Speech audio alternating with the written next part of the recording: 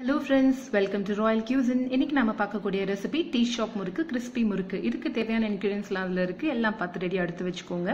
ஒரு பெரிய பவுல்ல இன்கிரிடியன்ஸ்ல காட்டப்பட்ட எல்லா ஐட்டம்ஸும் எடுத்து போட்டு நல்லா மிக்ஸ் பண்ணிட்டு தண்ணி கொஞ்சம் கொஞ்சமா விட்டு சப்பாத்தி மாவு கன்சிஸ்டன்சில நல்லா சாஃப்ட்டா பண்ணிக்கோங்க. இந்த கலக்கிற மாவுல லம்சஸ் எதுவுமே இல்லாம நல்லா போடுறதுனால நமக்கு முறுக்கு பிழியறதுல இருந்து பண்ணும்போது எந்த ஒரு ஸ்ட்ரக்கிங்கும் இல்லாம நல்லபடியா வரும்.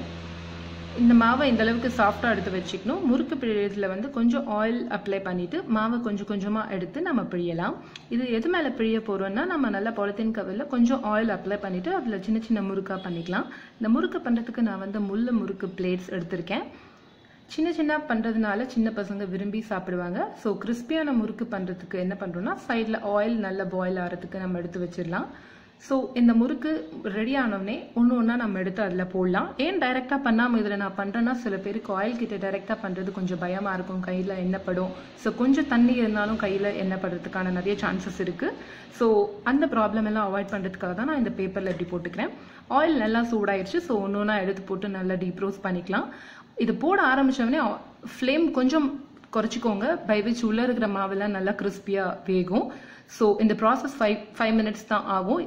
ஸோ எனக்கு இந்த கலர் கன்சிஸ்டன்சியில் ரோஸ்ட் ஆனது போதுன்றதுனால இதை எடுத்து நான் எண்ணெய் வடிச்சட்டியில் போட்டுடுறேன். So after 5 to 10 minutes it is ready to serve along with yummy coffee or chai. Thank you for watching my video. Please like, subscribe and comment. Thank you.